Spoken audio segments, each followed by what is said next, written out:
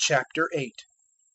And God remembereth Noah, and every living thing, and all the cattle which are with him in the ark. And God causeth a wind to pass over the earth, and the waters subside.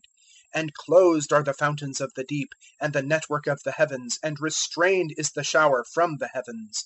And turned back do the waters from off the earth, going on and returning. And the waters are lacking at the end of 150 days. And the ark resteth in the 7th month, in the 17th day of the month, on mountains of Ararat. And the waters have been going and becoming lacking till the 10th month.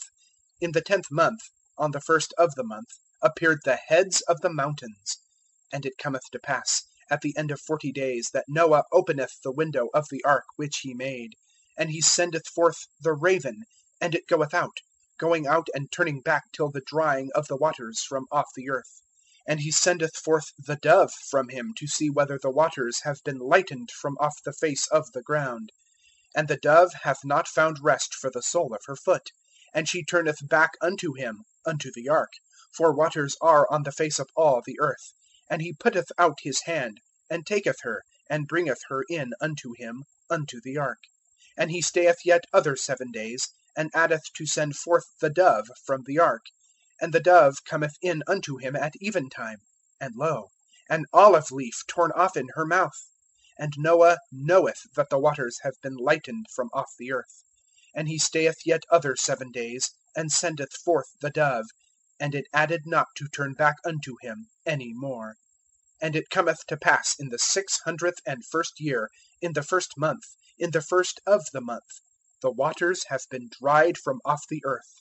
And Noah turneth aside the covering of the ark, and looketh, and lo, the face of the ground hath been dried.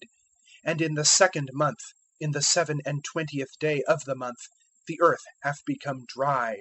And God speaketh unto Noah, saying, Go out from the ark, thou, and thy wife, and thy sons wives with thee, every living thing that is with thee of all flesh, among fowl, and among cattle, and among every creeping thing which is creeping on the earth, bring out with thee.